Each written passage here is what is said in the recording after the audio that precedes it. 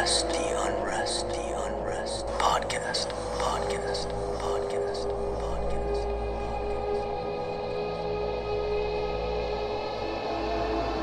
Welcome to the Unrest Podcast. I'm Madeline Green. And I'm Caitlin Stansel. If you haven't done so yet, go ahead and hit subscribe so you can get all the content as soon as it posts. Even this on-camera version of our episodes, you can subscribe on YouTube as well to check out the latest episodes of our real life haunts. So if you can't tell, we're a little spooky tonight. We are dressed as our mascot, Boozy. Yes, two little boozies here to say hello. So on today's episode of the Unrest Podcast, we're going to jump back a few weekends ago when we visited our friend Madison. She's actually been on the show before, so you can go back and listen to her story. But we visited Madison and she took us on a ghost tour in Athens, Georgia. I was telling Caitlin before we started this episode that, we've done ghost tours all over from Charleston to Savannah, few other places, but it's very rare to do one in a really small town where you would think they didn't have a lot of ghost stories, and I felt like Athens did. This ghost tour really showed out. When I think about ghost tours, I sort of compare them to the ones we've been on in Charleston, and this one was right up some of my favorite ones that we've ever been on. I felt like there was a lot of new I don't know if I'd call them facts or just like educational parts that I had never heard on a ghost tour. So the first one that I really clued into and I was like, okay, that's different, was the bricks of the foundry. He told us about how those bricks were handmade and you could see fingerprints in some of those bricks and you could put your fingers like in those prints, and that was just really neat, and I had never heard that from any other tour before. Yeah, that was an awesome sort of connection to the past to get to sort of lay your hands where someone else's had been many, many, many decades before. There was even that one like partial palm print that you could see, which was pretty cool. Yeah. So it was definitely like you couldn't write off that it was something else besides someone's hand or fingerprints. And what I loved about his ghost tour too is that you could tell he had done a lot of research, like his own research. He had done his own interviews with people, asking them about their experiences and sort of weaving that into the stories that he was telling. And also a lot of research on historical events that had happened in that area, ghostly sightings could be connected to. So it really kind of felt like a mixture of like a history tour and a ghost tour all in one. And those are honestly my favorite kinds. It didn't feel cheesy like some of the ones you can go on. I didn't feel cheesy at all from any of it. He was very, very, like you said, knowledgeable about everything. But also, us being skeptics like we usually are, we went and asked some of the workers at one of the hotels, like, okay, is he jerking our chain or is he being serious with some of the stories? And they agreed that some weird stuff did happen in the hotel that they couldn't explain. So I thought that made everything even more relevant and felt like he was, very truthful in his ghost storytelling. Yeah. And so his tour sort of centered around this hotel there in Athens called The Graduate. And I totally forgot about this. So I'm so glad that you brought this up, Madeline. But afterwards, I went and talked to this lady that was working the front desk there. And I was like, hey, listen, he keeps talking about this hotel, like people getting phone calls from hotel rooms that are empty. Has that like ever happened to you here? And he was like, he's saying what? I was like, yeah, he on the ghost tour said that, you have a couple of hotel rooms that are supposedly really haunted, and you guys sometimes get calls from these rooms and no one's supposed to be in them. And she was like, I mean, I don't know that I've had that from one of the rooms, but, and I was like, okay, please tell me more. And she said that, so the fitness center of this hotel was this like old house from like the 1800s that the owner of the hotel establishment had like basically transported down this river to this area so it could be a part of the like establishment, I guess. And so they had turned it into a fitness center, and it's just like this house in the middle of all the rooms. Really kind of interesting how it's all set up. But she said one night, like super late at night, phone kept ringing from the fitness center and they would answer, but then no one would say anything. She finally got to a point where she was like, okay, I'm just going to go over there to check it out because, like, what if someone's hurt? And that's why they're not like saying anything when I answer the phone. Well, she goes in there and there is no one there. So she was like, I don't know what's going on here. And like, I try not to really put too much thought into it because I don't want to sort of invite that thing in. But she was like, there's definitely some weird stuff that happens around this hotel in Athens. So, Yeah, I loved that part of the ghost tour. And he also said a bunch of other things that, I had not heard of. And Caitlin actually did a little investigating herself on one of the things that he talked about. before I get into that, I also loved how he like really intertwined just interesting tidbits and like things that he found interesting in doing his research.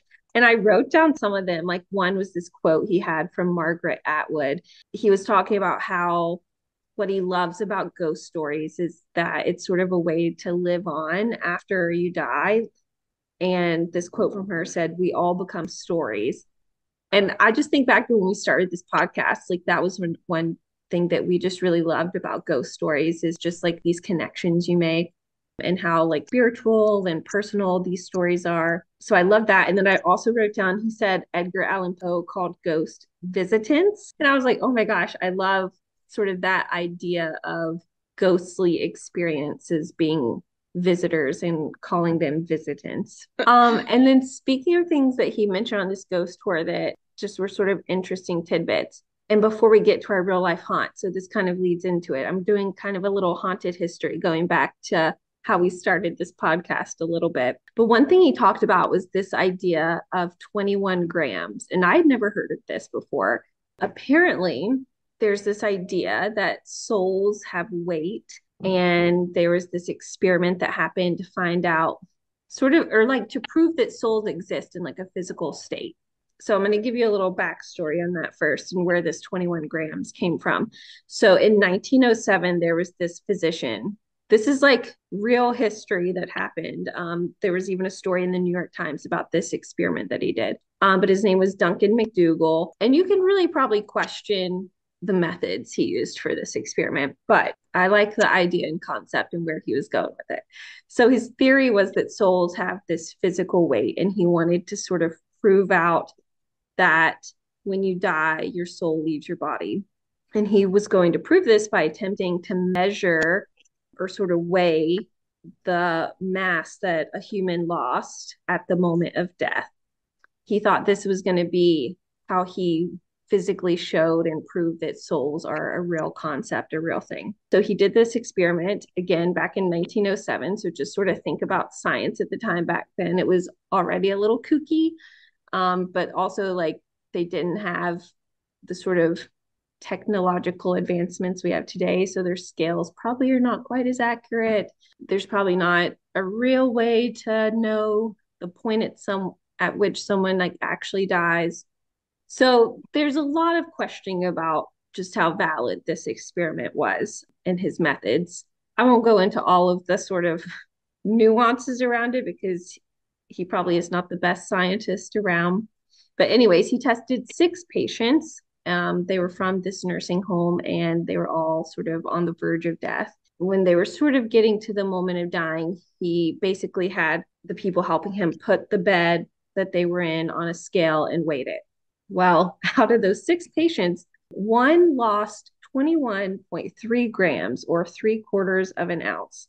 I won't talk about the others because that's going to make you question the science of it to just tell you how flawed it probably was. But he really held on to this one factoid, I guess, that came out of the experiment. And that's sort of where this like 21 grams is the weight of a soul came from. And it really sort of popularized this concept that souls are sort of a physical part of our being. Because when this person died and they were on the scale changed weights by just 21.3 grams. So again, he was obviously trying to prove this out, and there was an article written in the New York Times at the time in 1907, and I love the headline. The way they wrote it made me laugh, but it was like, "Soul has weight, physician thinks." He sort of like popularized this concept of a soul being a physical part of your body, that when you die, it leaves your body. And he sort of, in his own way, maybe kind of pseudo proved that out. So I just thought that was such an interesting concept. And they mentioned it on the ghost tour. And what's funny is, like, as we were wrapping up the ghost tour, we were talking to a couple of these other ladies that were on there about how we have a ghost podcast. We like spooky things. And I was like, hey, like, do you have a ghost story that you want to share? And also, Madeline, chime in here, but I love when you ask people that and they're like, no, not really. But, and then they tell you like the best story. Of course, like he talked about that on the tour.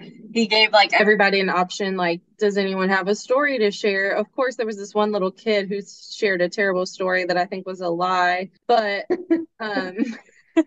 same thing with these ladies that we were walking back to town with. At first she was saying, I don't have a story, and then it turned into, well, I did have this one experience. And honestly, like, this was such a great story, and we are bringing it to you here now. This is Kate's story, and it has to do with sort of this concept of what happens at that moment of your passing. So take a listen.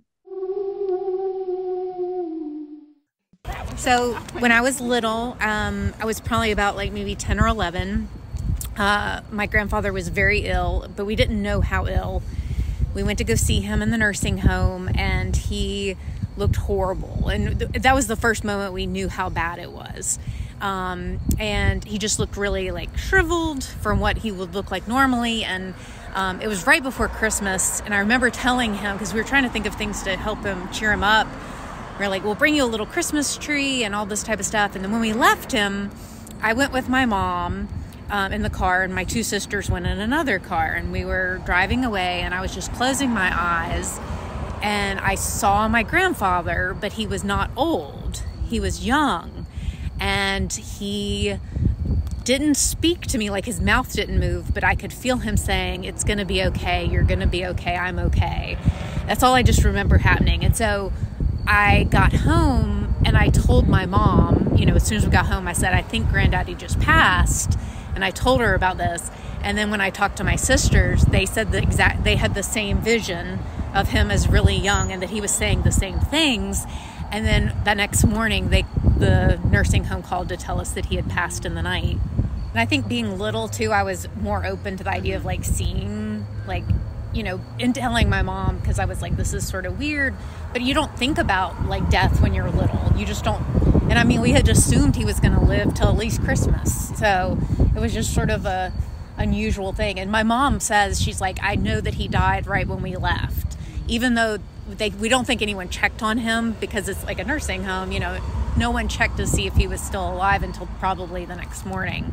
But she's like, I really think that that's when he passed. Yeah, it's almost like, he like saw you guys and he was like, okay, like, I'm ready. And that's what we think too, is that he was waiting for us to come, and like he was holding on. And my sisters and I and my mom, we all have the same thing, like where we'll like call each other. Mm-hmm. Like we'll be like, I was just thinking about you, or we try to call each other at the same time, just like weird. And I was like, I don't know what that is, but it's like some weird connection, I think there are like energies, and I think that like that the energy gets trapped. So I do believe in ghosts. I don't really I say it, and then like even at this experiment, or like this thing that happened to me, I'm always like, did it really happen? Like my brain tries to rationalize it away of just like, well, he was old, he was getting sick, he was gonna die, he was in a nursing home, like anyone would think that, right? Yeah. So I think that I do believe in it, just because too many weird things have happened to me in my life that I think that there's some type of energy that connects people,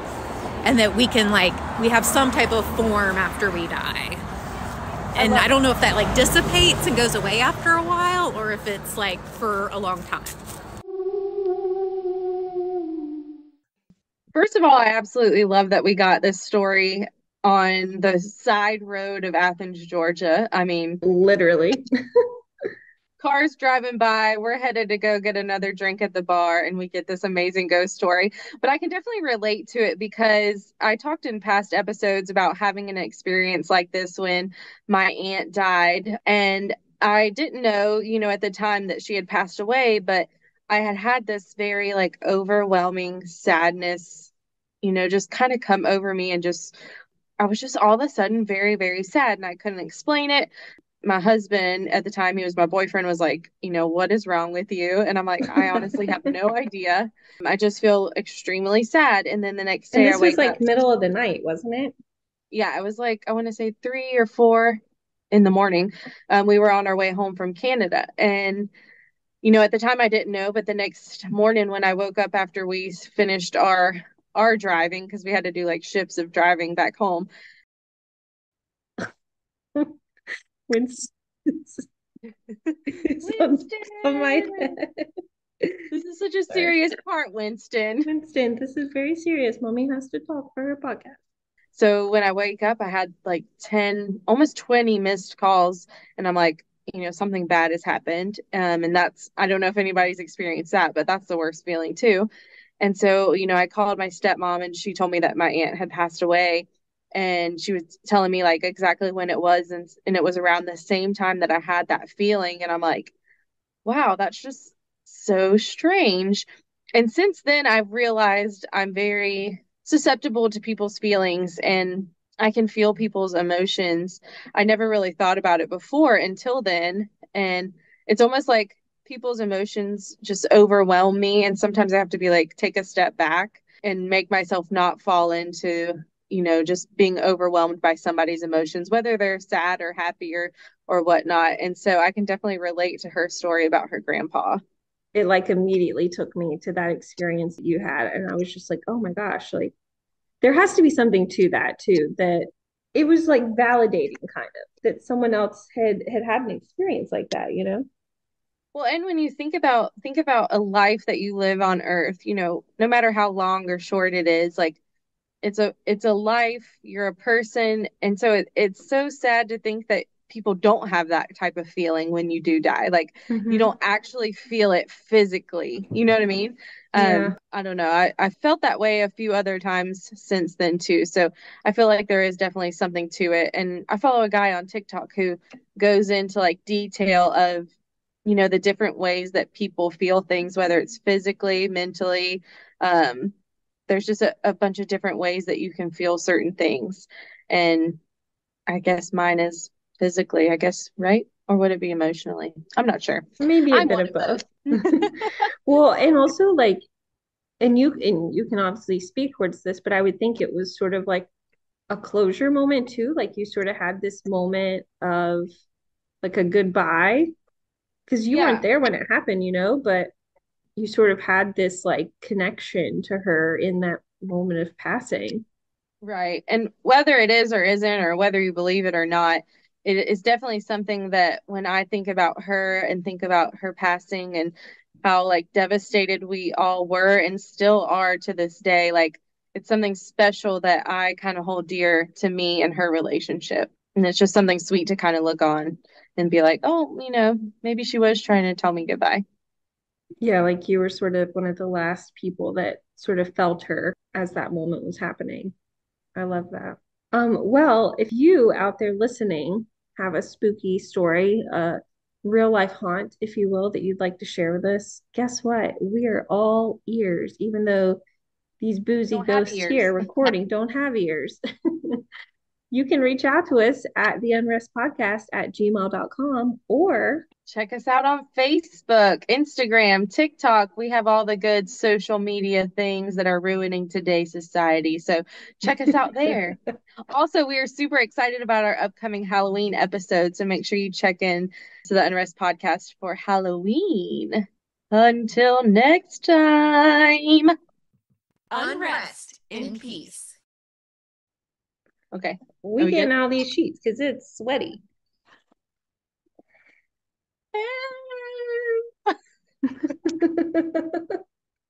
My I can't wait to see what that looks like.